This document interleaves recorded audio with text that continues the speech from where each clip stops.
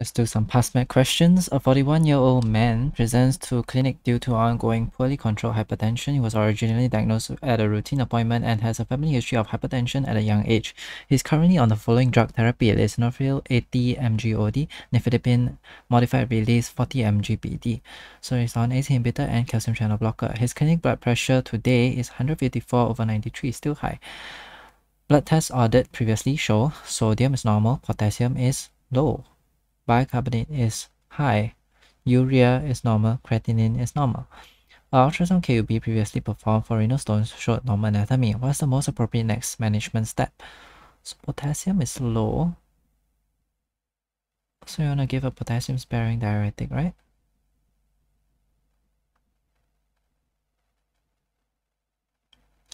Potassium sparing diuretic blocks sodium absorption, blocks potassium excretion, so it should retain potassium. Ask the patient to monitor blood pressure at home and reattend clinic with BP diary. Yep, I think that's the correct thing to do because you might have white coat hypertension. So ABPM or HBPM is ideal to make sure this is really hypertension. Measure plasma aldosterone renin ratio. You're looking for secondary causes of hypertension, huh? Has a family history of hypertension at a young age. Yeah, possible.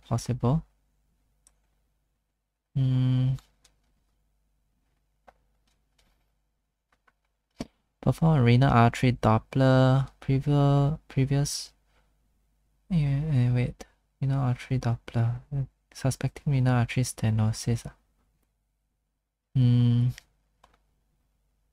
Should be okay since it's on lisinopril and then renal function is okay. Why is bicarbonate high though? Perform thyroid function tests. Why? There's no signs of hyperthyroid or hypothyroid. Add indapamide to therapy. Indapamide is a thiazide diuretic. A thiazide diuretic can cause further hypokalemia, so shouldn't do that. Then confirm whether this is really hypertension or not first lah. Okay. Oh, the answer is to measure plasma aldosterone renin ratio. Why? Oh yeah, okay. Because of the low potassium, right? Alright. Okay, be more vigilant next time. Low potassium. Think of secondary cause, which is cons or adrenal hyperplasia.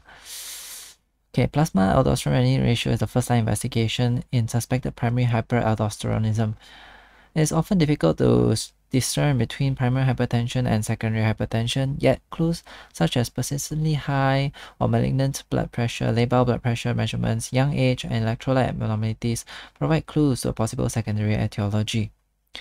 In this scenario, transient resistant hypertension is accompanied by modest hypokalemia and raised bicarbonate. This electrolyte picture is suggestive of primary hyperaldosteronism. Why but primary hyperaldosteronism causes raised bicarbonate though? Function of the kidney is to secrete bicarbonate. Oh, aldosterone causes bicarbonate reabsorption, is it? Let's look at the osmosis video. I think they show the function of aldosterone in your kidneys.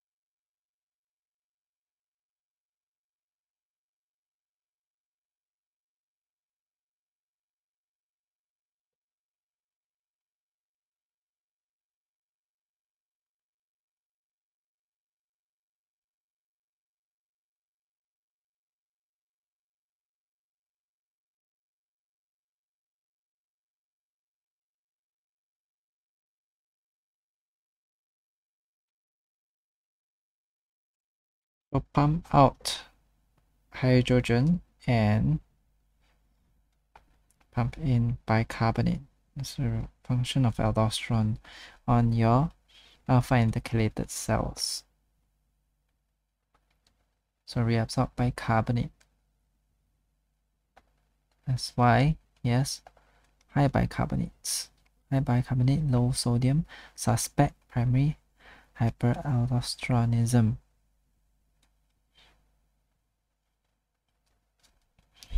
In this scenario, treatment-resistant hypertension is accompanied by modest hypokalemia and raised bicarbonate. This electrolyte picture is suggestive of primary hyperaldosteronism, where excess aldosterone secretion leads to increased sodium reabsorption whilst favoring potassium secretion in the urine. It is important to note, however, that primary hyperaldosteronism can also exclusively present with severe treatment-resistant hypertension and no electrolyte abnormalities. The first-line investigation is suspected primary hyperaldosteronism. In suspected primary hyperaldosteronism is plasma aldosterone-renin ratio. Confirmation of the diagnosis is given by an elevated ratio, suggestive of aldosterone raised inappropriately in comparison to normal or low circulating renin. Asking the patient to monitor blood pressure at home is important, however, would not solve his hypertension and the electrolyte abnormalities. A renal artery Doppler could elucidate the presence of renal artery stenosis. Excuse me. A common cause of secondary hypertension. In this scenario, previous normal imaging and preserved renal function in view of therapy with ACE inhibitor makes renal artery stenosis a less likely diagnosis. Renal function, preserved renal function with ACE inhibitor, yeah. Hypertension may be associated with hypothyroidism, hence hypertension associated with hypothyroidism. Oh, okay. Hence, requesting thyroid function test would be incorrect.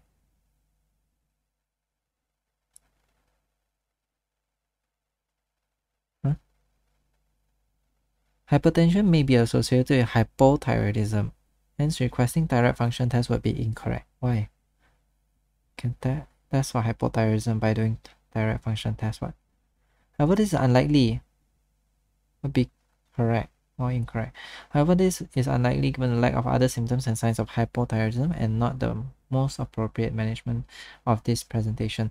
NICE guidelines recommend a thiazide-like diuretic as a third-line antihypertensive. However, prescribing indapamide would be incorrect in this scenario. Indeed, this drug would likely worsen the pre-existing hypokalemia, exposing the person to arrhythmia risk. Moreover, this fails to address the underlying cause of the hypertension. Okay, so some notes on primary hyperaldosteronism.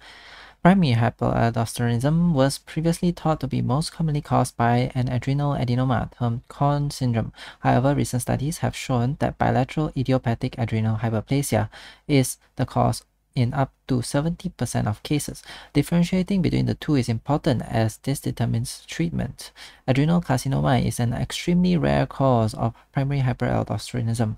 Features include hypertension, hypokalemia, for example, muscle weakness. This is a classical feature in exams, but studies suggest this is seen in only 10 to 40% of patients. Alkalosis. Investigations. The 2016 Endocrine Society recommended that plasma aldosterone-renin ratio is the first-line investigation in suspected primary hyperaldosteronism. Should show high aldosterone levels alongside low renin levels, negative feedback due to sodium retention from aldosterone. Following this, a high-resolution CT, abdomen, and adrenal vein sampling is used to differentiate between unilateral and bilateral sources of aldosterone excess.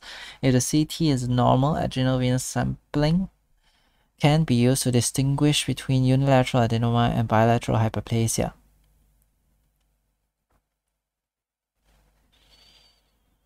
Management adrenal adenoma, surgery, bilateral adrenocortical hyperplasia, aldosterone antagonist, for example, spironolactone.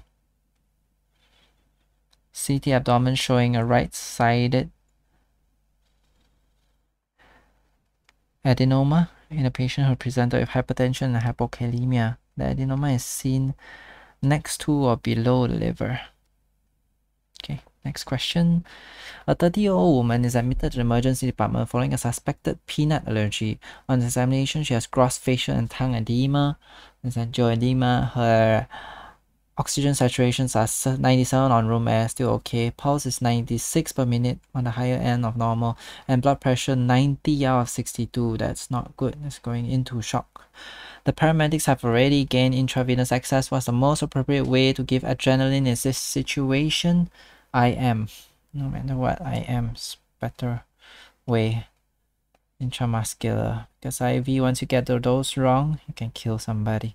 The Resuscitation Council guidelines only recommend giving adrenaline intramuscularly, regardless of whether the patient have intravenous access or not.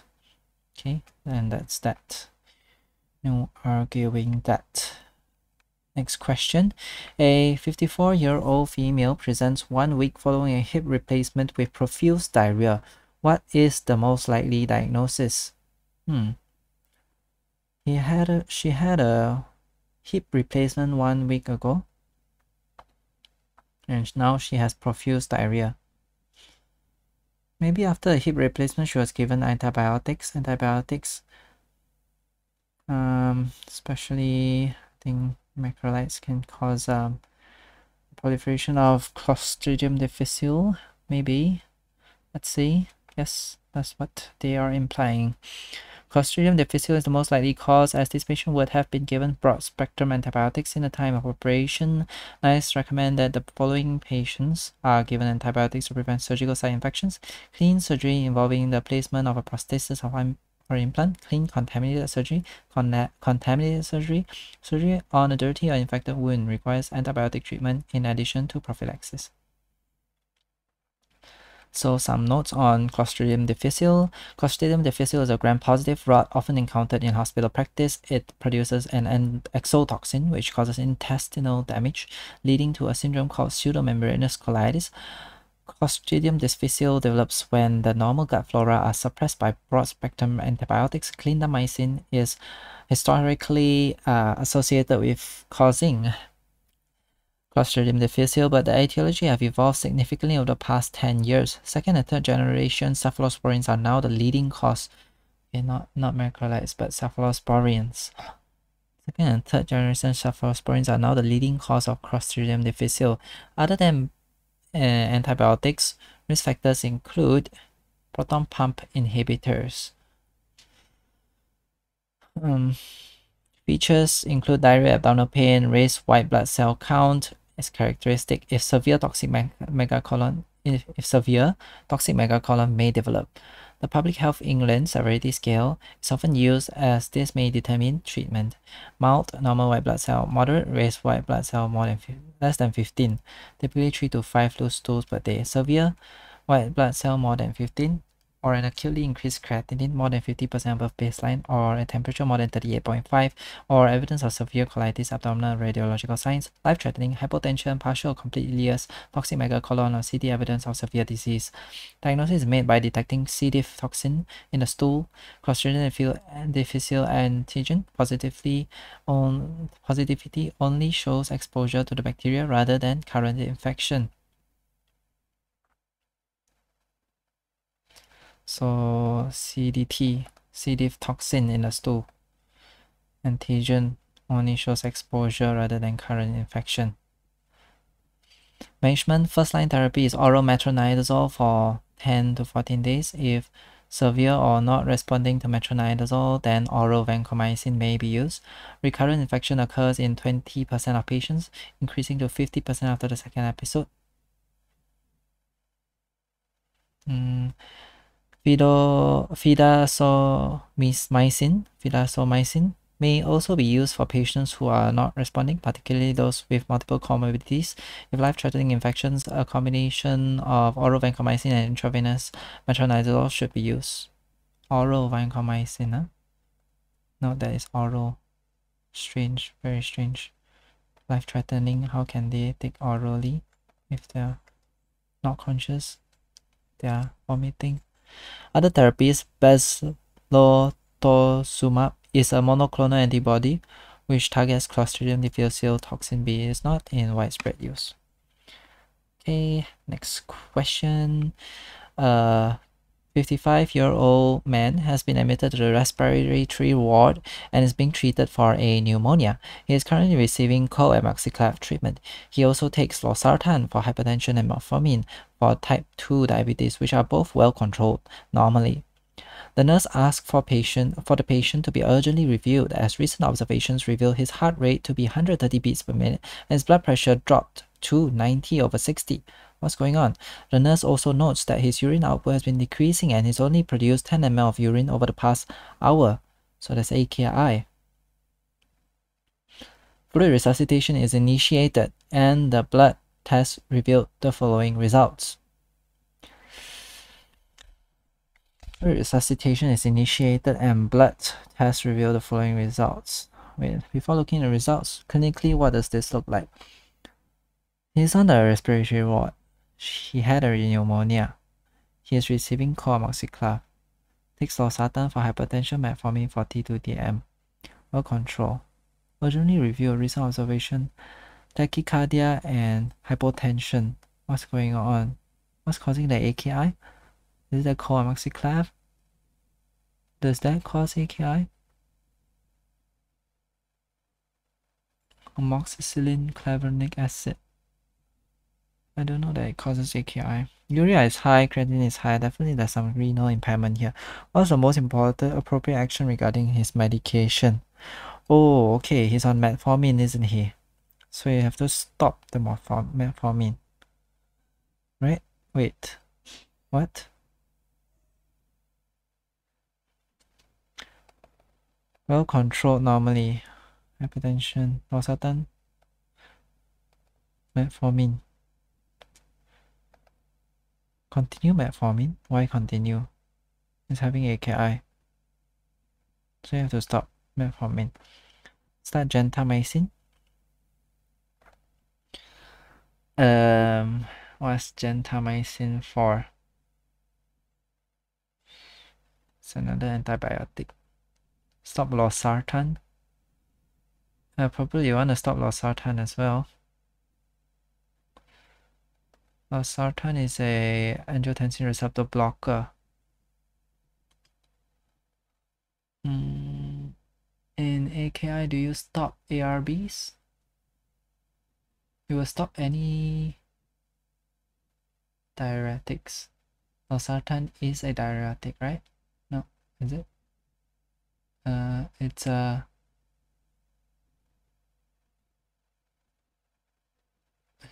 Yeah, it is a diuretic. ACE inhibitor is a diuretic also. Losartan is a diuretic, so you need to stop losartan. No need to give amlodipine, blood pressure already low. Stop losartan for enalapril, blood pressure already low, so I don't have to give another antihypertensive for now. The acute situation. Stop losartan, you should stop the metformin also, but option is not here. So the answer is stop losartan. Angiotensin 2 receptor antagonist should be stopped in AKI as it may worsen renal function. The patient is experiencing acute kidney injury. The cause is pre-renal due to sepsis resulting in hypotension and renal hypoperfusion. Losartan is an angiotensin 2 receptor antagonist and so should be stopped in AKI as it may worsen renal function. Therefore, stopping losartan is the correct answer. ARB, angiotensin 2 receptor antagonist.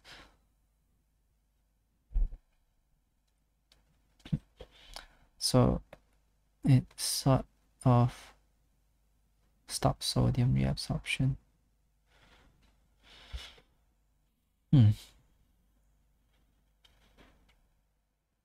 Metformin can accumulate in renal impairment and cause lactic acidosis. Metformin should be stopped in AKI and not continued. Gentamicin is a nephrotoxic antibiotic and can cause acute tubular necrosis. Therefore, in AKI, it should be avoided or used with caution if necessary. As this patient is currently hypotensive, swapping losartan for another antihypertensive such as amlodipine will not improve the hypotension or the poor renal function. Enalapril is an ACE inhibitor and may also worsen renal function in AKI. Swapping losartan for enalapril would provide no benefit. Wait, what's the threshold urine production for AKI? Do you have it in the notes here?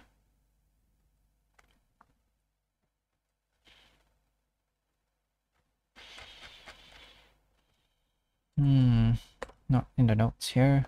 What nice guidelines. Guidelines. AKI. Overview.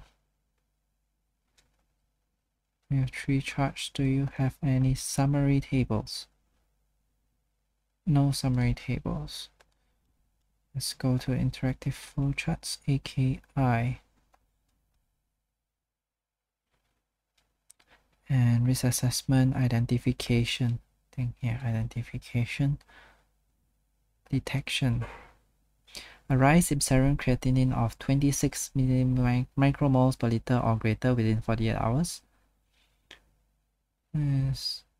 Detect AKI in line with the P-rifle risk, injury, failure, and loss, and end-stage renal disease. P refers to pediatric classification. P-rifle AKIN stands for acute kidney injury network, or KDIGO definitions. KDIGO is kidney disease improving global outcomes definitions. By using any of the following criteria: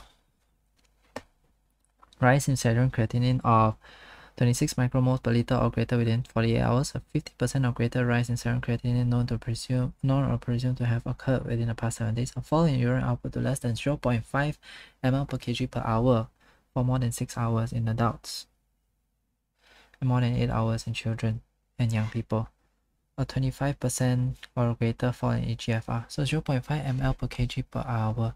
This guy has 10 ml.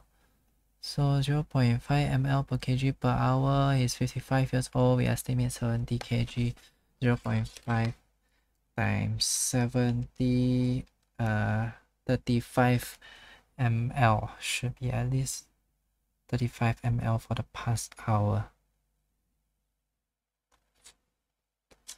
So 10 ml is very little,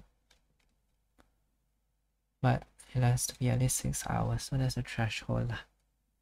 Okay. Right, next question.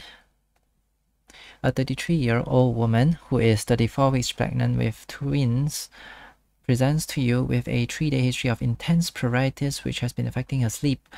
You can see multiple excoriations but no obvious skin rash. Other than this, the pregnancy has been going well and fetal movements are normal. Bloods are taken, bilirubin is high, ALP is high, ALT is high. What's going on? And abdominal ultrasound was normal. Based on the likely diagnosis, what's the most likely management plan? What is this diagnosis? Cholestatic disease of pregnancy, is it? ALP is a cholestatic disease, bilirubin. So the conjugated kind of bilirubin, I guess. So how do you manage cholestatic disease of pregnancy?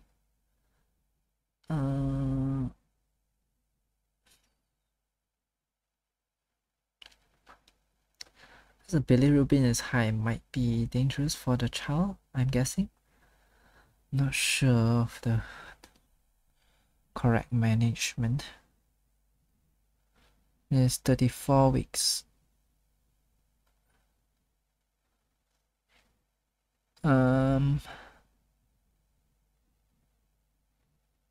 She'll likely need C-section, offer reassurance, prescribe chlorpheniramine. Chlorpheniramine is an antihistamine. Is it safe to use in pregnancy?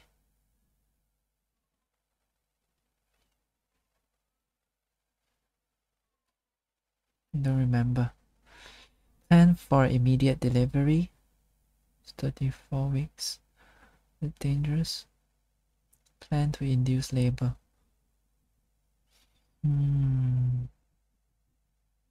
Let's just try CTG monitoring, see how's the baby first. Nope, the answer is plan to induce labor at 37 weeks. Okay, so this is intrahepatic cholestasis of pregnancy.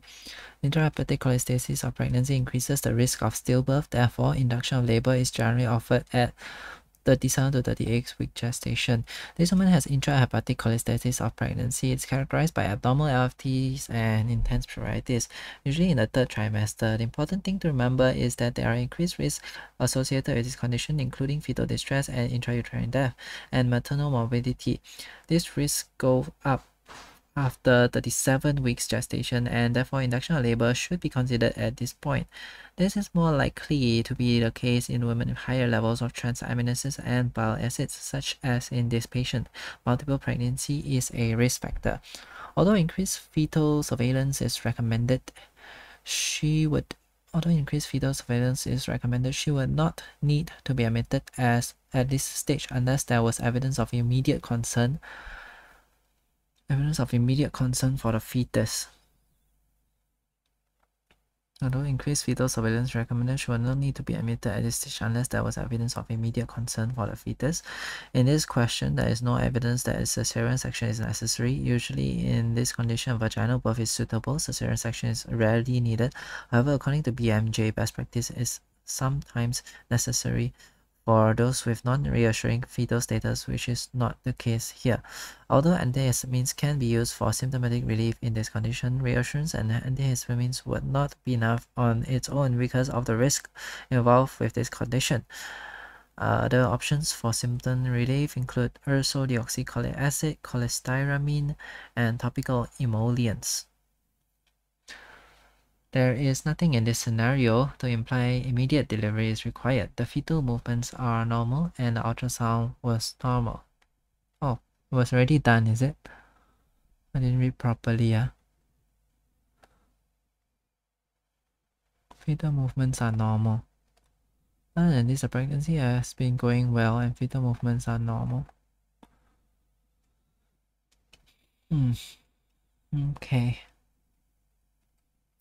Intrahepatic cholestasis of pregnancy, some notes on it. Intrahepatic cholestasis of pregnancy, also known as obstetric cholestasis, affects around 1% of pregnancy. 1% of pregnancies in the UK. It is associated with an increased risk of premature birth. Features include pruritus, may be intense, typically worse on the palms, soles, and abdomen. Clinically detectable jaundice occurs in around 20% of patients. Clinically detectable jaundice. Okay. Raised bilirubin is seen in more than 90% of cases. Management. Induction of labor at 37 to 38 weeks is common practice but may not be evidence-based. Ursodeoxycholic acid, again widely used but evidence-based not clear. Vitamin K supplementation. Okay. Recurrence of intrahepatic cholestasis of pregnancy is 45 to 90% subsequent pregnancy, quite high.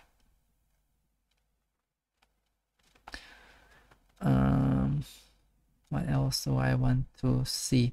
Oh, chlorphenamine, is it? Chlorphenamine. Look at how safe is it in pregnancy. Piriton.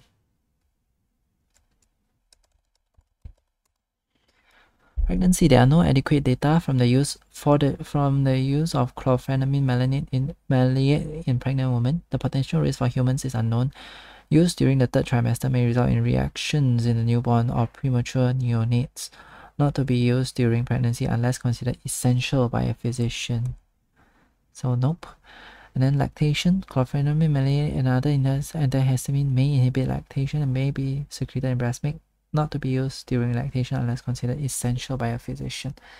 Okay, so better not to use chlorphenamine in pregnancy or breastfeeding if you don't really have to. Just 100 each. You can use others like deoxycholic acid, ursodeoxycholic acid, or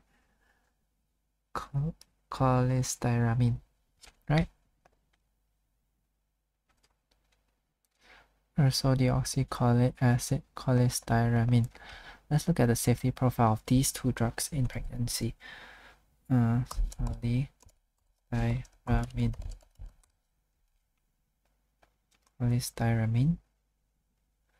Cholestyramine. Indication. coronary heart disease, reduction of plasma cholesterol, relief of pruritus, relief of diarrhea associated with idiotid resection, management of radiation-induced diarrhea. The bile acids sequestrant, cholestyramine resins absorb and combine with the bile acids in the intestine to form an insoluble complex which is excreted in the feces. This results in a continuous tough partial removal. Continuous THOUGH, tough, right? Tough partial removal of bile acids from the enterohepatic circulation by preventing their reabsorption. The increased fecal loss of bile acids leads to increased oxidation of cholesterol to bile acids and a decrease in serum cholesterol levels and low density lipoprotein serum levels. Cholestyramine is hydrophilic but is not soluble in water. Hydrophilic but not soluble in water. Strange, huh? Lacks water but not soluble in water. Nor is it hydrolyzed by digestive enzymes. Nor is it hydrolyzed by digestive enzymes. Okay. In patients with partial biliary obstruction, the reduction of serum bile acid levels reduces excess bile acids deposited in dermal tissue. Okay. How about the pregnancy? Safety of cholesterol in pregnancy and lactation has not been established, and the possibility of interference with absorption of fat-soluble vitamins should be considered. Okay, I guess. Not everything is 100% safe. Pregnancy doesn't sound like a very serious thing. Can give vitamin K, ADK. Okay, and then the other one was urso.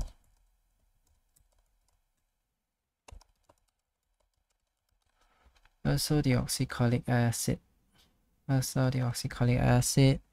Indication PBC, pediatric population, hepatobiliary disorders. It is a bile acid preparation.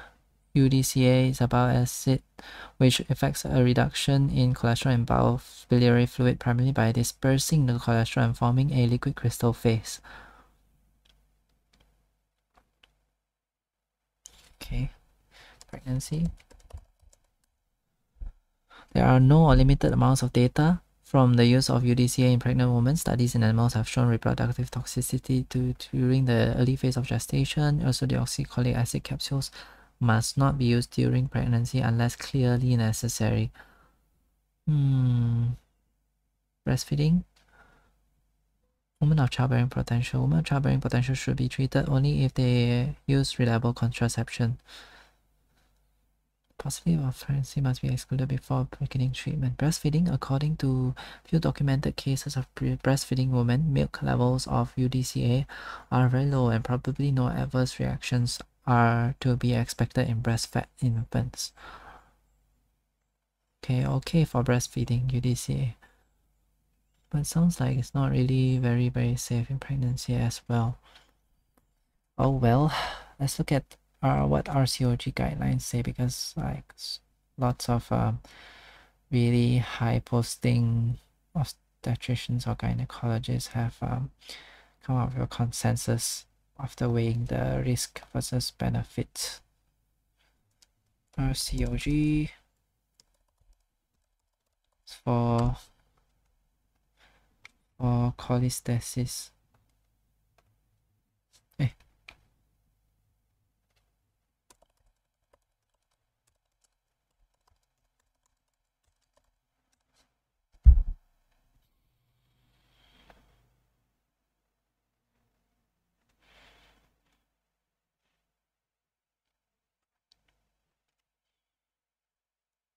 Here are the guidelines. No, but it's like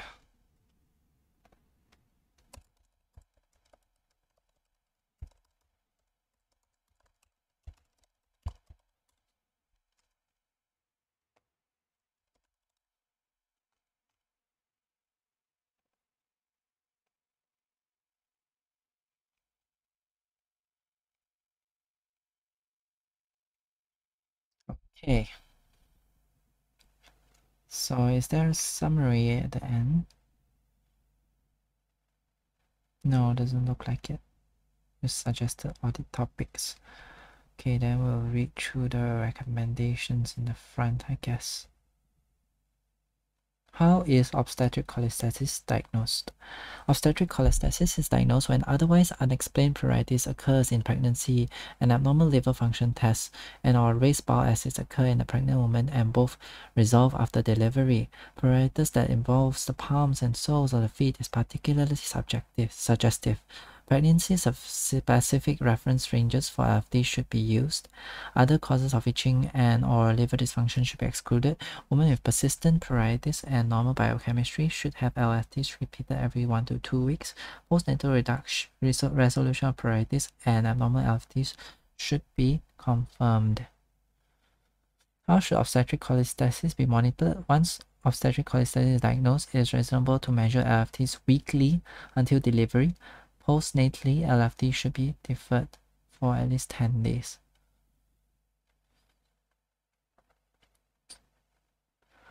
What is the risk of stillbirth for pregnancies complicated by obstetric cholestasis?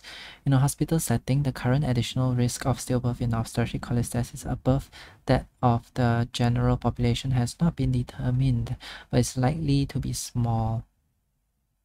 Small risk of stillbirth. What additional risks are associated with pregnancies complicated by obstetric cholestasis? Obstetricians should be aware and should advise women that the incidence of premature birth, especially iatrogenic, is increased.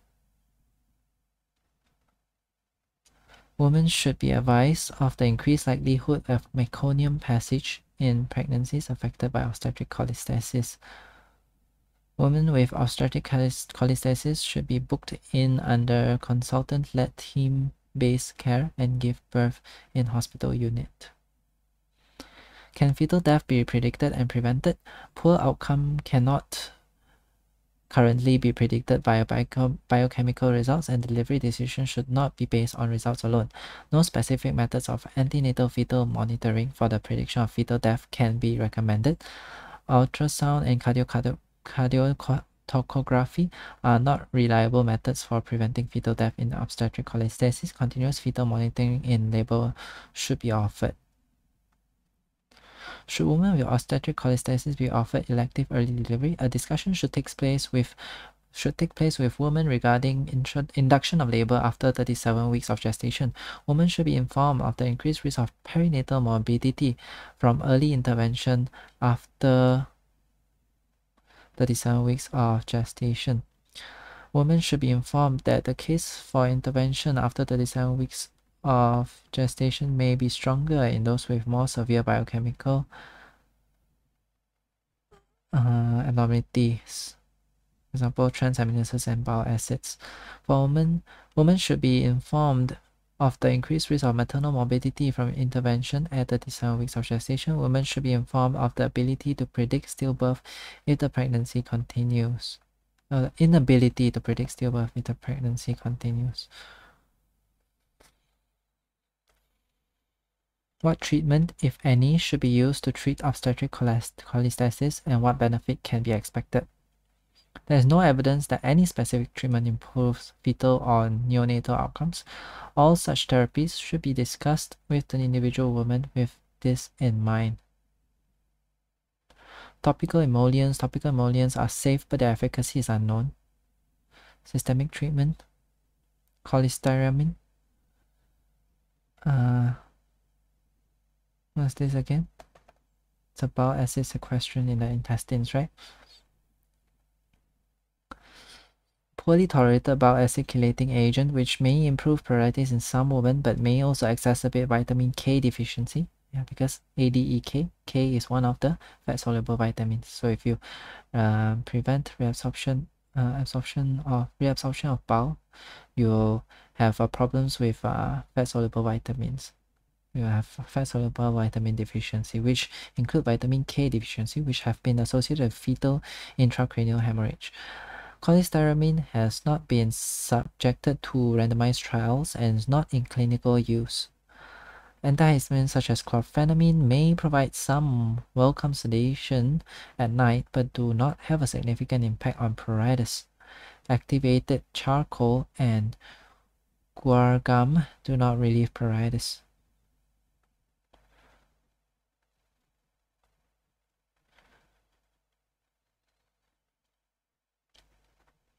And what's this?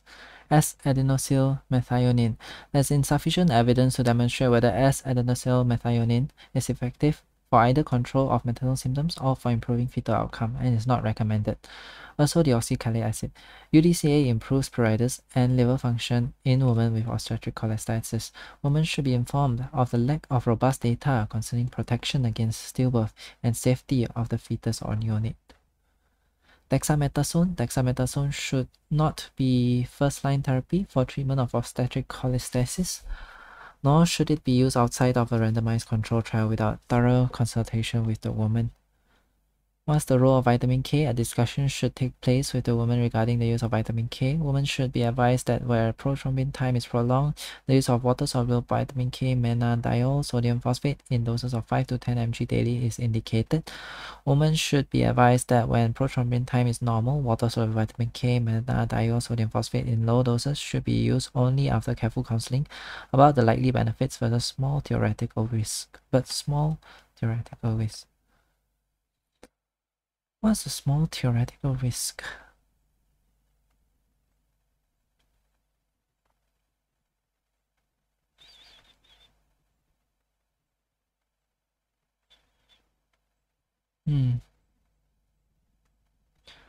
What follow-up should be offered to women who have had a pregnancy affected by obstetric cholestasis? Women should be offered follow-up with healthcare professional with necessary skills and expertise to provide appropriate counseling and to ensure that LFTs have returned to normal.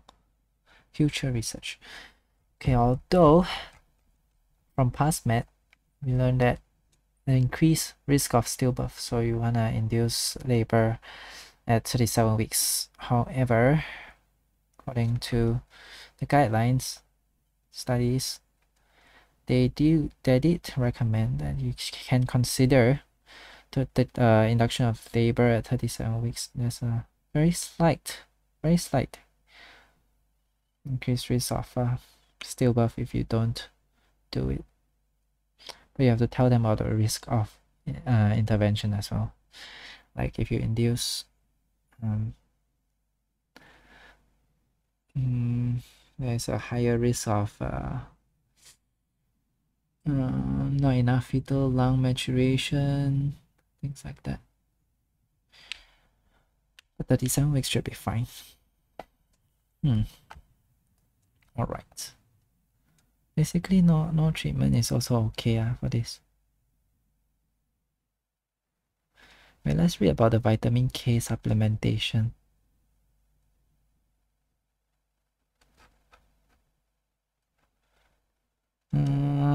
What's the risk on stillbirth?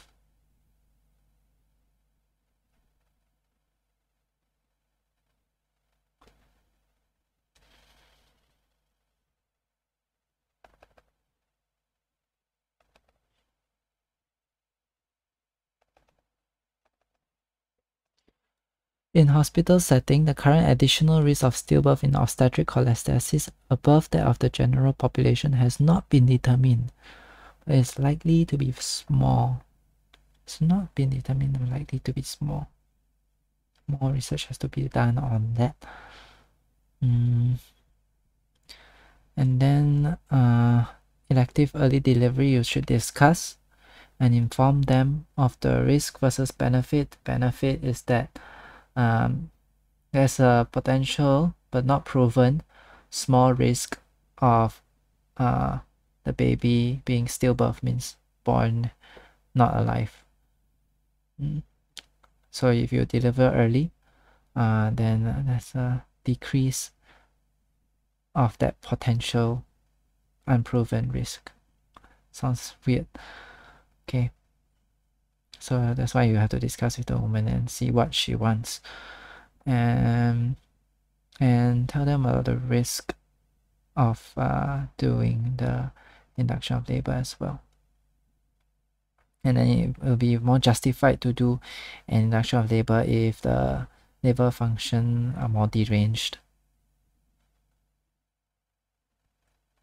You can't predict stillbirth if the pregnancy continues. Inability to predict. And what was that I want to read about again? Can't remember. Let me scroll through and see if I come across it. Vitamin K, yeah, I want to read a bit about vitamin K. Why vitamin K is useful. As vitamin K is fat soluble, women with fat malabsorption, especially biliary obstruction or hepatic disease, okay, may become deficient in vitamin K. For oral administration to prevent vitamin K deficiency and malabsorption syndromes, a water-soluble preparation, mannadiol sodium phosphate, must be used with a usual dose of 10 mg daily. However, the British National Formulary advises avoiding therapy in late pregnancy and labor because of a risk of neonatal hemolytic anemia. That's a theoretical risk, huh? PNF advises avoiding therapy in late pregnancy and labor because of risk of neonatal hemolytic anemia, hyperbilirubinemia, and chronic thirst. Local difficulties with implementing the previous versions of this guideline in light of this advice has necessitated a revision of this version of the guideline. The evidence for the advice in the PNF appears largely historical. The first of several case reports of connectors and hemolytic anemia following large doses of water-soluble vitamin K analogs given to premature babies 30 mg and parentally to the woman in labor 72 mg to prevent hemolytic disease of the newborn was published in 1955. Little detail is available and the vitamin K absorption status of the mothers is not known. One author in the field concluded at the time that no toxic effect would be anticipated following small adequate clinical doses, 5 mg or 1 to 2 mg to the newborn. Although the data to support the antenatal use of vitamin K in obstetric cholestasis is sparse, there are good physiological reasons why this treatment may be beneficial. Obstetric cholestasis can result in reduced absorption of dietary fats owing to failure of excretion of bile salts into the gastrointestinal tract and reduced micelle formation.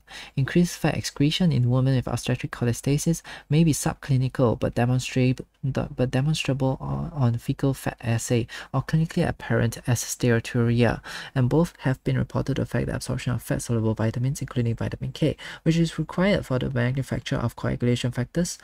1972, 2, 7, 9, and 10.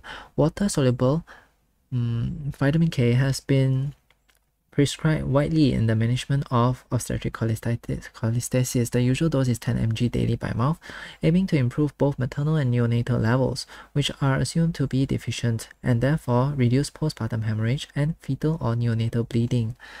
Postnatal vitamin K must be offered to the babies in the usual way. Prothrombin time is rarely reported, but in one series, 4 of 50 women, 8% had abnormal times that were corrected by parenteral vitamin K dose and frequency of administration not stated. Kenyon et al. Found that postpartum hemorrhage was more common in those women who had not taken vitamin K compared to those who had, 45% compared with 12%.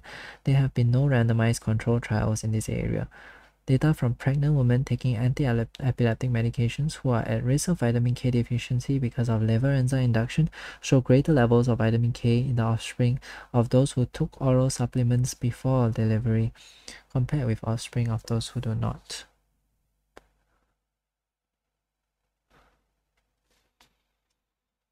Okay, so vitamin K is definitely good. It's just that some old studies, very old studies, that show that what did they show actually?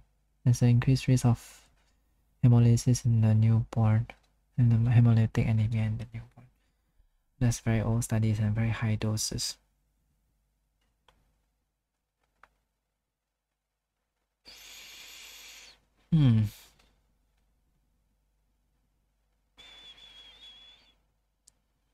Okay. I'll give vitamin K induction, yes or no, controversial. You have to discuss with the parent. Right, next question. A 62-year-old woman is admitted to the hospital with symptoms of fluid overload. She has pitting edema up to her mid-thigh. Wow, quite high, which has developed over the course of a week. She is otherwise asymptomatic. Also of note, she is known to be HIV positive and a previous heroin addict, but is currently receiving antiretroviral therapy, is on the methadone program, and is receiving help from addiction services.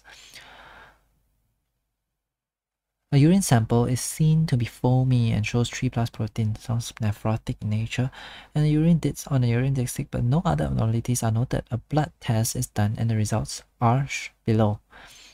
Sodium is normal on the lower end of normal, potassium is low, bicarbonate is normal, urea is slightly high, creatinine is very high, and albumin is low. What's the most likely diagnosis?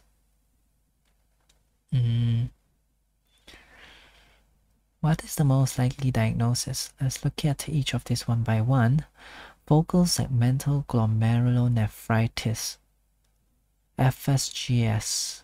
There is no hematuria, so the fact that this is termed glomerulonephritis, nephritic syndrome, I'm guessing based on the name, that is more nephritic than nephrotic. There should be blood in the urine, but there's no blood in the urine, so I guess that's less possible but less probable. IgA nephropathy. Why would there be IgA nephropathy in somebody with HIV? Is there a pathophysiological explanation? How about receiving HRT? Or how about methadone program? Nah, I don't know. Minimal change. Minimal change is the most common in pediatrics. In adults, I don't know in adults. Let's see the blood results. There's low potassium. Why is there low potassium?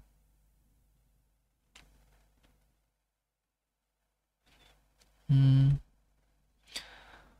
know what? It's really hard to guess. Minimal change, membranous proliferative, membranous. I think you just either know or you don't know, honestly. There is some kidney damage, creatinine is high. So maybe not just minimal change, something more serious than minimal change.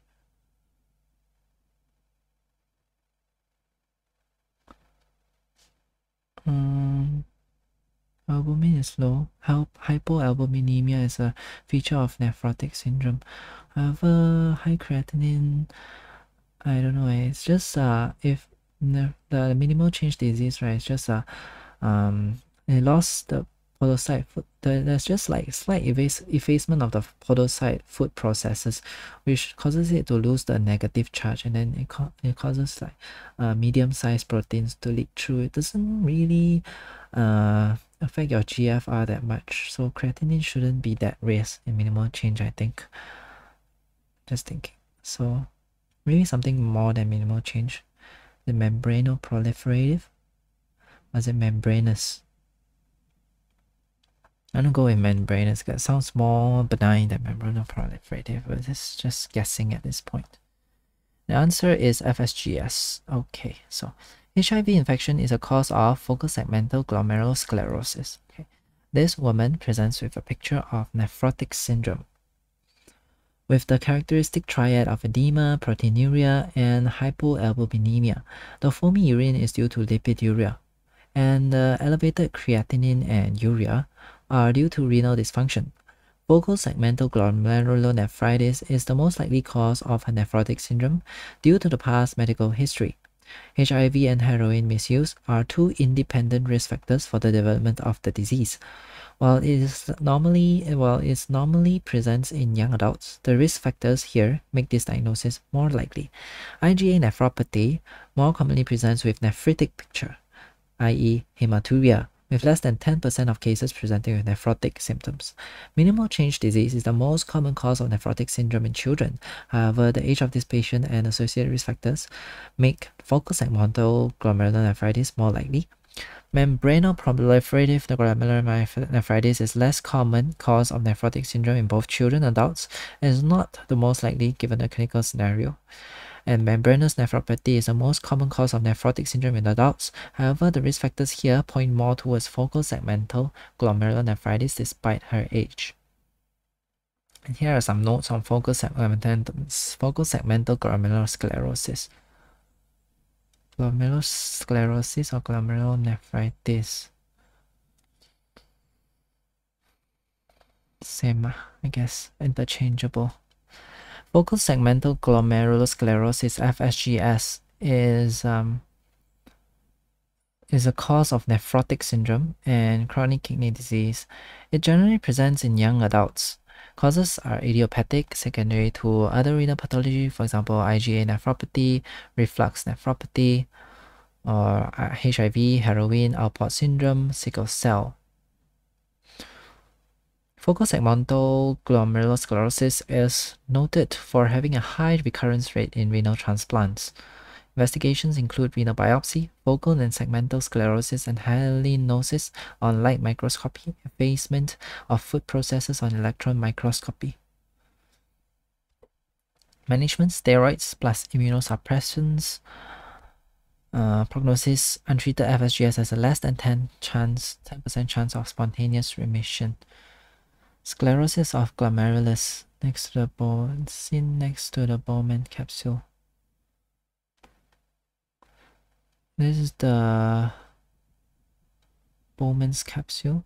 Yes. This is the glomerulus. Sclerosis. Thick pink part is sclerosis. Very highlighted region of glomerulus. Alright, let's look at the explanation of the pathophysiology of focal segmental glomerulosclerosis. Then maybe we'll understand why it's more common in heroin abusers and HIV patients and sickle cell.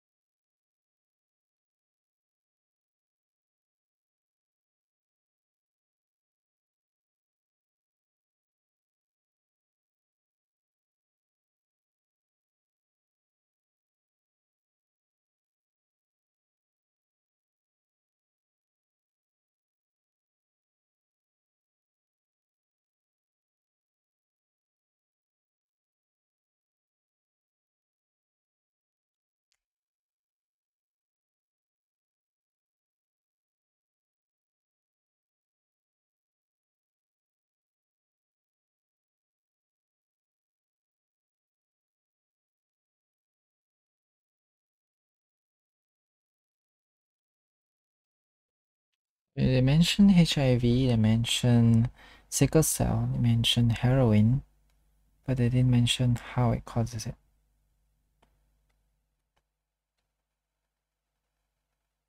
Deposition of proteins. So in HIV, probably you have viral proteins deposit there. In sickle cell disease, what kind of proteins do you have deposited there? Sickle cell, you have hemolysis, probably a broken down red blood cell proteins. What about heroin abuse? Don't know.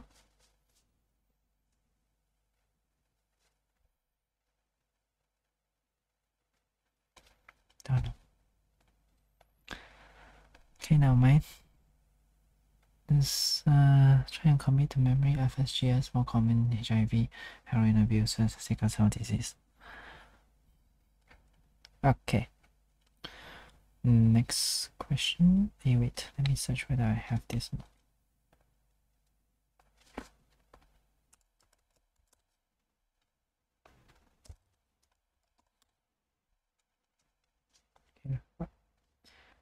Okay, next question. A 75-year-old male patient presents with a feeling of weakness of the legs. On examination, there are also some skin changes present, with purple plaques on the dorsum of the hands. Weakness in the legs. 75-year-old male, weakness in the legs, both legs. Is that? On examination, there are also some skin changes present, with purple plaques on the dorsum of the hands. Purple plaques on the hands. You suspect a diagnosis of dermatomyositis. Is it Gottron papules, is it? Which of the following underlying conditions is associated with dermatomyositis and should be considered? Usually it's abdominal cancer, right? Liver cirrhosis, chronic renal failure, hematochromatosis, internal malignancy. It's internal malignancy. Yep.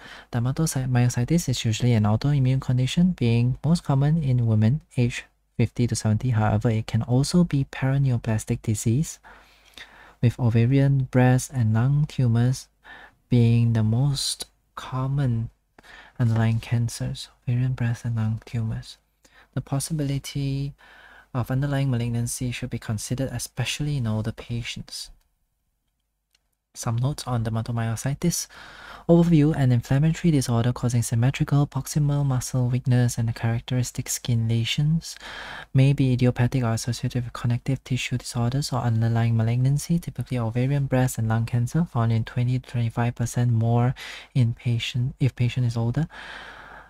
Screening for an underlying malignancy is usually performed following a diagnosis of dermatomyositis. Polymyositis is a variant of the disease where skin manifestations is not prominent. Skin features include photosensitivity, macular rash over the back and shoulder. You call this a shawl sign. Heliotrope rash on the periorbital region. Purple color rash, named after a flower. Gottron papules on your knuckles. Roughened red papules over extensive surfaces of fingers. Mechanic hand, extremely dry and scaly hands with linear cracks on the palmar and lateral aspects of the fingers. Nail fold capillary dilatation. That's common in systemic sclerosis as well. I'm not sure what's the pathophysiology of that. Maybe hypoperfusion of your damage to your vessels. I think hypoperfusion of your vessels, probably caused by coagglutinins or something like that. Other features: proximal muscle weakness, tenderness, Raynaud's phenomenon. Yeah, so you have Raynaud's here as well, so that probably explains the nail fold capillary dilatation. Respiratory muscle weakness, interstitial lung disease, for example, fibrosing alveolitis or organizing pneumonia, dysphagia, dysphonia. Investigations: the majority of patients, around 80%, are ANA positive. Around 30% of patients have antibodies to aminoacyl tRNA synthetase and T synthetase antibodies, including antibodies against histidine tRNA ligase, also called Jo1, antibodies to signal recognition particle, SRP, anti-Me2 antibodies. Okay. I think some of this will tell you about the prognosis. Can't remember exactly which one is good and which one is bad prognosis. Right, next question. An 8-year-old child is brought into the emergency department after having 5 episodes of bloody diarrhea. What is this inflammatory bowel disease? Her parents say that the diarrhea began 3 days ago. Okay, 3 days is more acute. Sounds more like a, what do you call that, dysentery. After a barbecue at a friend's house, but it did not turn bloody until today.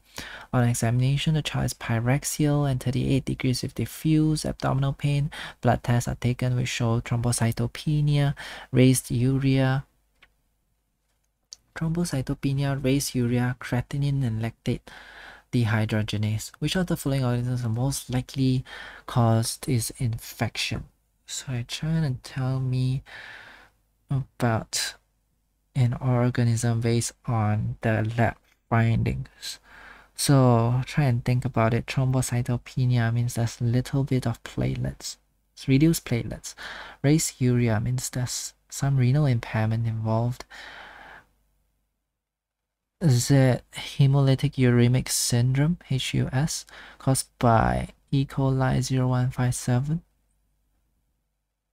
Yeah, hemolytic uremic syndrome usually has impairments of the renal function. Creatinine and lactate dehydrogenase. Creatinine is again a marker of renal impairment.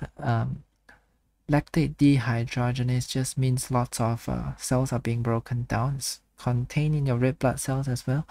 So probably that's hemolysis due to the hemolytic uremic syndrome. Thrombocytopenia though. Thrombocytopenia. I'm guessing E. coli 0157 strain.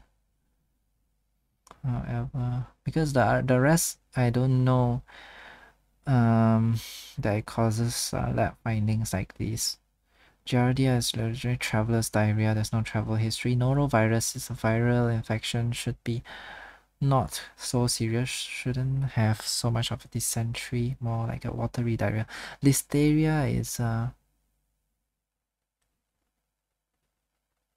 don't know how listeria presents actually. How does it present? I don't know. Campylobacter is another cause of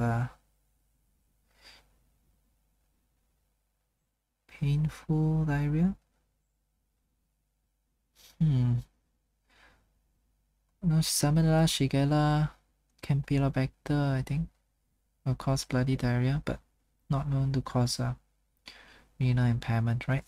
So E. coli 0157, that's the only one that theoretically causes all these rearrangements. All of the answer given could be a possible cause of food poisoning. However, in this case, the child is not just showing signs of food poisoning, but also early signs of hemolytic uremic syndrome. This can be seen by the diarrhea, which becomes bloody 1 to 3 days after its onset, along with blood results, hemolysis, anemia, thrombocytopenia, and raised lactate dehydrogenase. Urea and creatinine all point towards hemolytic and uremic syndrome in this case. Whilst there are many different bacteria that cause hemolytic uremic syndrome, E. coli strain 0157H7 is the most common. It is not the bacteria itself, but instead a Shiga toxin that causes the problems, and it's believed that a bacteriophage was responsible for transferring the genes to E. coli, which enable it to produce the highly toxic Shiga toxin. Let's look at 0 to finals videos on hemolytic uremic syndrome. Let's read this first. Hemolytic uremic syndrome. Hemolytic uremic syndrome is generally seen in young children and produces a triad of acute kidney injury, microangiopathic hemolytic anemia, and thrombocytopenia. Most cases are secondary to typical HUS. Classically, Shiga toxin producing E. coli. This is the most common cause in children, accounting for over 90% of cases. Pneumococcal infection, HIV can also cause it. Rare in SLE, drugs, cancer. Primary HUS, atypical, is due to complement dysregulation. Investigations to do include full blood count, looking for anemia, thrombocytopenia, and fragmented blood film, UNAs, acute kidney injury, stool culture, looking for evidence of STEC infection, PCR for Shiga toxins. STEC stands for Shiga toxin producing E. coli. And management. Treatment is supportive, for example, fluids, blood transfusion, and dialysis if required. There is no role for antibiotics despite the preceding diarrheal illness in many patients. The indications for plasma exchange in HUS are complicated. As a general rule, plasma exchange is reserved for severe cases of HUS not associated with diarrhea. Eculizumab C5 inhibitor monoclonal antibody has evidence of greater efficacy than plasma exchange alone in the treatment of adult atypical HUS. So usually it's supportive management of fluid, drug, blood transfusion, dialysis if required. Okay, let's look at 0 to finals first. I watched this video before, it's very useful.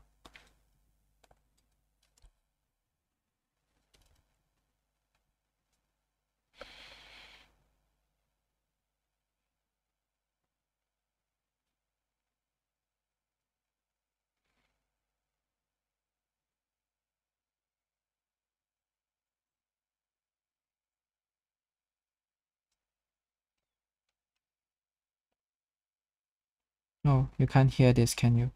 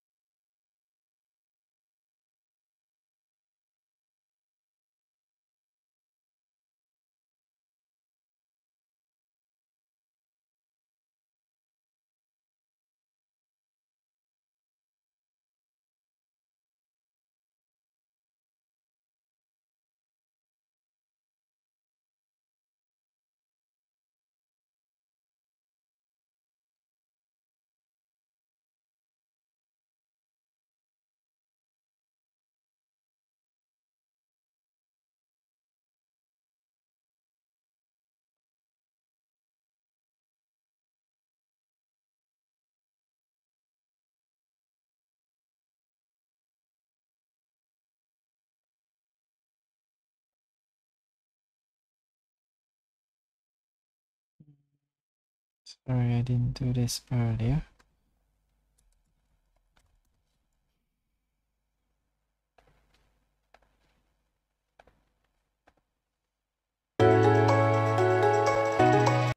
Talking to you about notes on the S as HUS occurs when there's thrombosis in the small blood vessels throughout the body. Remember, thrombosis is blood clots. So this is where little blood clots occur within the small blood vessels throughout the body. This is usually triggered by a bacterial toxin called the sugar toxin. And it leads to a classic triad of hemolytic anemia. So this is anemia caused by the breakdown of red blood cells, acute kidney injury, and a low platelet count, which is described as thrombocytopenia. The most common cause is a toxin produced by the bacteria E. coli 0157, which is called the sugar toxin. The most common cause is thrombocytopenia.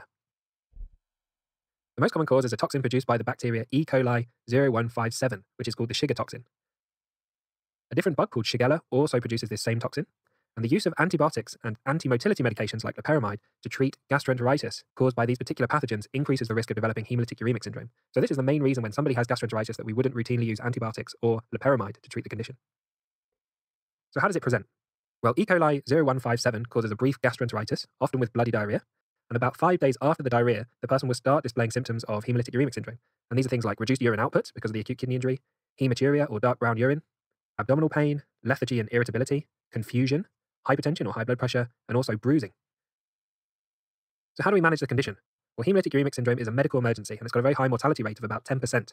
The condition is self-limiting, so treatment is with supportive management, and this is with antihypertensive medication to keep the blood pressure in the normal range, blood transfusions if required to treat the hemolytic anemia, and hemodialysis if there's a severe acute kidney injury. Around 70 to 80% of patients who develop hemolytic uremic syndrome will make a complete recovery. Thank you for watching this video. Don't talk about the pathophysiology at all. Right, next question. A 37-year-old man with schizophrenia has been on clozapine for 5 years and has been well controlled and stable for that time. However, at his most recent checkup, the clozapine levels were found to be above the recommended range and his dose is therefore reduced. Which outflowing is most likely to cause the rise in clozapine in blood levels? Clozapine. Alcohol abstinence, maybe? Talking about probably CYP450 enzyme inhibition and induction. So in this case, clozapine levels increase, so you either stop induction or you cause inhibition on the CYP450.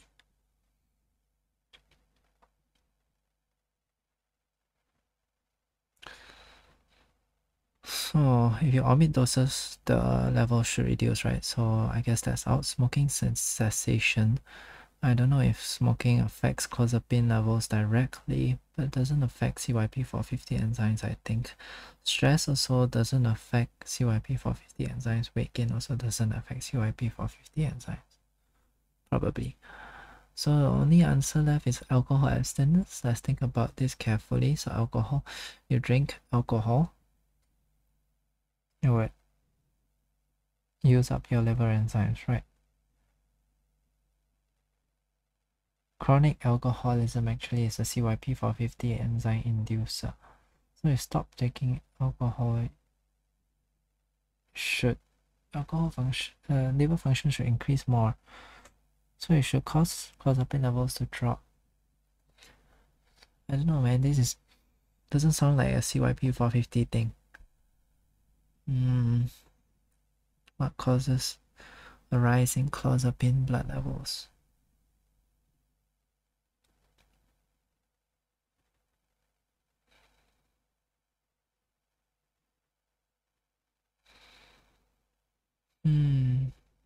Which level is the absorption happening?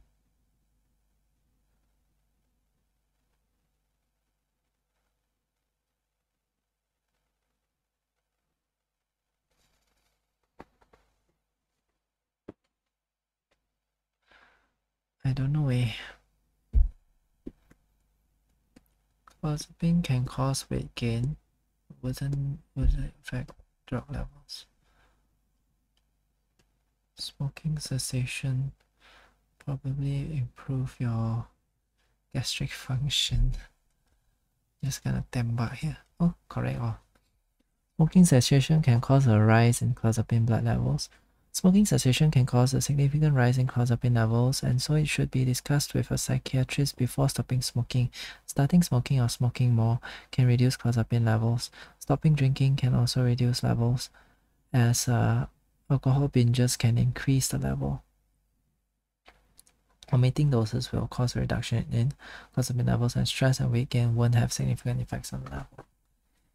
Atypical antipsychotics. Clozapine.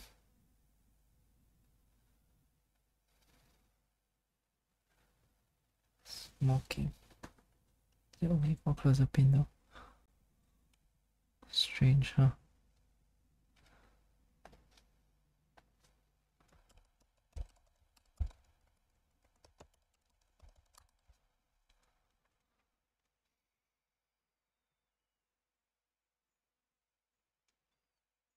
It's the tar in cigarettes which affect clozapine metabolism, not nicotine. How?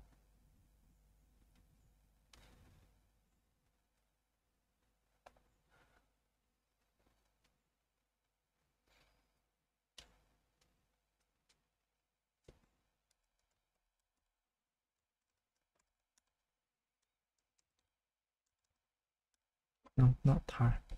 It's that website is not reliable.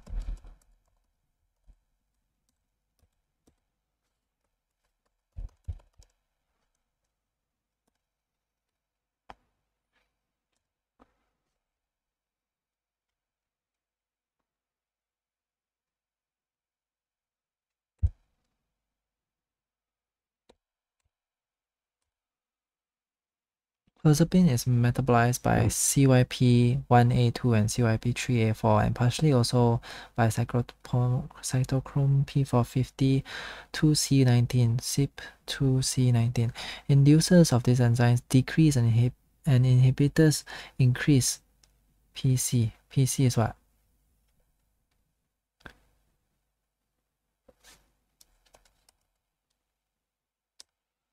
What is PC? Plasma concentration, okay.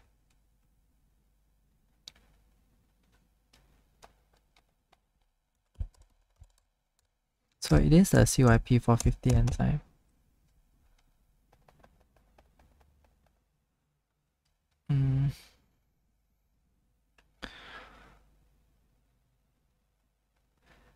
Inducers decrease and inhibitors increase plasma concentration.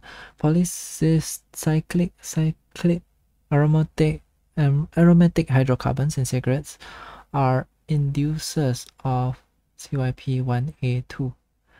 Therefore, smokers need higher doses of clozapine to reach recommended clozapine PC levels than non-smokers do.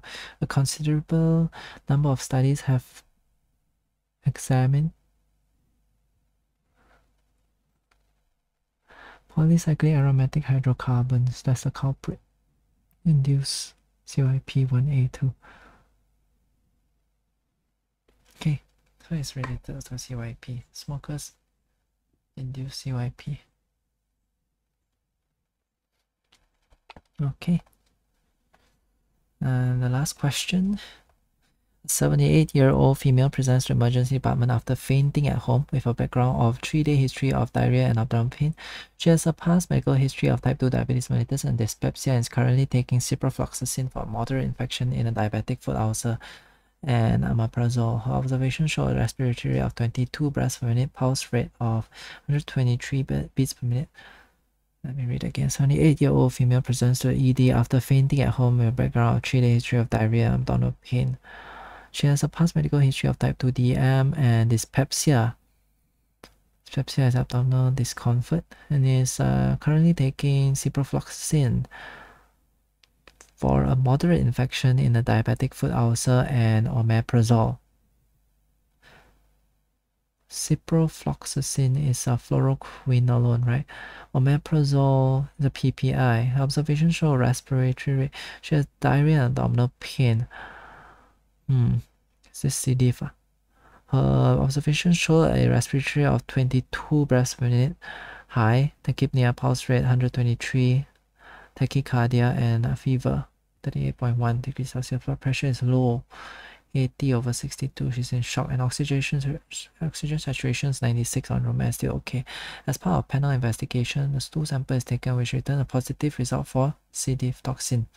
And an abnormal radiograph shows a large bowel distension, diameter more than 5.5 cm. Is this toxic megacolon yet? Large bowel distension. More than 6 cm is considered as dilation, but it's more than 5.5. Which of the following is the most appropriate antibiotic prescribing strategy for this patient? How sick is she? Very sick, so she needs oral vancomycin. Stop ciprofloxacin, commence oral vancomycin, and IV metronidazole. Yep. In life-threatening C. diff, infection treatment is with oral vancomycin and IV metronidazole. The correct answer is stop ciprofloxacin and commence on oral vancomycin and IV metronidazole. Combination of these patients' medication, ciprofloxacin and omeprazole, are high risk for C. diff. Or ciprofloxacin as well.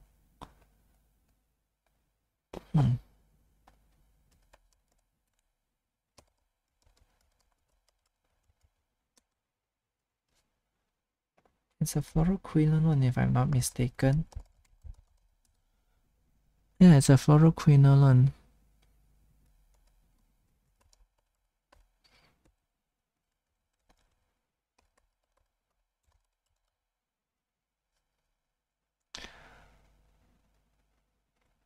It's rare.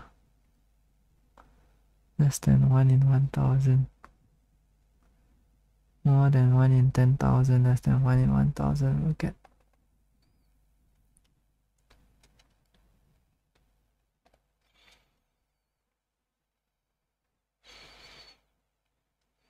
The combination of these patients' medications, ciprofloxacin and omeprazole, are high risk for C. diff. Hey, wait, let me compare with cephalosporins. So, what are the cephalosporins I know? Ceftriaxone.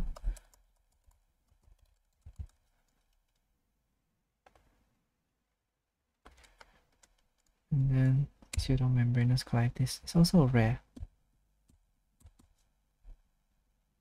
How about cefotaxime, cefuroxime?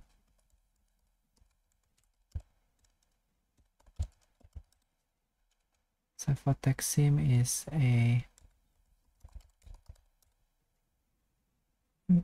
cephalosporin is a third generation.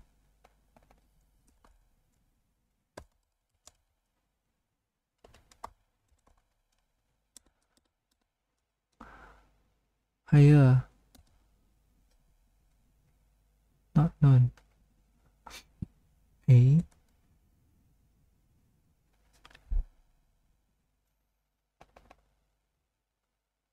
Cephalosporins.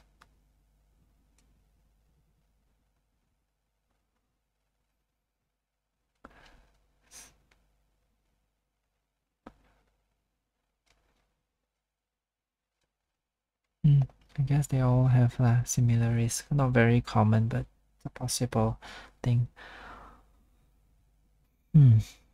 See, the combination of these patients' medications, ciprofloxacin and omeprazole, are high risk of C. diff, and her positive CDT stool sample made a diagnosis of current Clostridium difficile infection likely.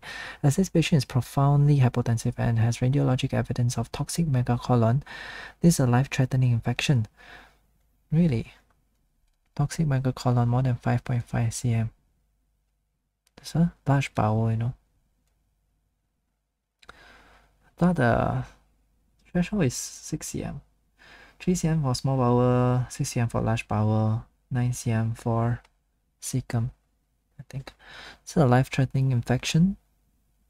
Correct antibiotic prescribing in these cases includes commencing oral vancomycin and IV metronidazole.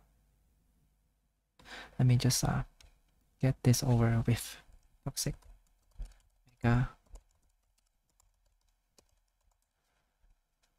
megacolon. Acute complications, inflammatory bowel disease, less commonly infectious colitis, Other types of colitis due to fulminant colitis causes loss of neurologic tone on the colon, leading to severe dilatation, increasing the risk of perforation. Pathology mechanisms involve development of toxic megacolon not entirely clear, although chemical mediators such as nitric oxide and interleukins are thought to play a pivotal role in the pathogenesis. Patients are typically systemically ill with diarrhea. Etiology: ulcerative colitis most common cause. Less common causes include Crohn's disease, ischemic colitis, gastrointestinal graft versus host disease, C. diff, hypothyroidism. Radiographic features: plain radiograph, the colon typically transverse colon becomes dilated to at least 6 cm. See the 369 rule. Signs of pneumoperitoneum that may be present if dilatation is progressed to perforation. Dilatation increases in serial imaging. On CT, there is additional loss of haustral markings with pseudopolyps often extending in the lumen due to ulceration of the colonic wall, thumb printing, and periodic fat strandings from mucosal edema may be present, indicating colonic wall thickening. 369 rule of the bowel. 369 rule simple 8 memoir describing the normal bowel caliber: small bowel with less than 3 cm, large bowel less than 6 cm, appendix is less than 6 mm, and cecum is less than 9 cm. Above these dimensions, the bowel is generally considered dilated, and obstruction or an adynamic ileus should be considered. So in this case, only 5.5, not really toxic megacolon lah. Hypotensive and radiographic evidence of toxic megacolon. This is a life-threatening infection. Correct antibiotic prescribing in these cases includes commencing oral vancomycin and IV metronidazole and stopping any other antibiotics, in this case ciprofloxacin, because please note a positive CDT stool has poor positive predictive value as it only shows exposure. C. diff toxin. Really? Rather than current infection? No leh. C. diff toxin shows current infection, isn't it? CDT diagnosis is made by detecting CDT in the stool. CD antigen positivity only shows exposure to bacteria rather than current infection. Toxin is current infection. Wow. Why this explanation so many flaws? Huh?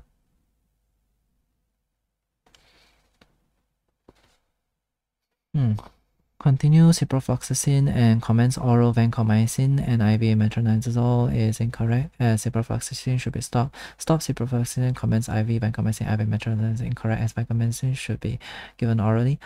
Stop ciprofloxacin and commence oral vancomycin is incorrect, as this is the management of severe, not life-threatening C. diff.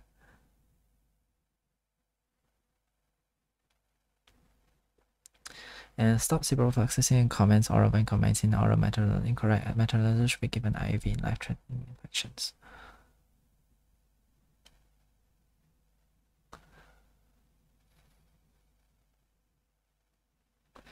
Severe oral vancomycin may be used. Life-threatening oral vancomycin, IV metronidazole. Okay, that's 10 questions. See you in the next one. Sorry for the audio.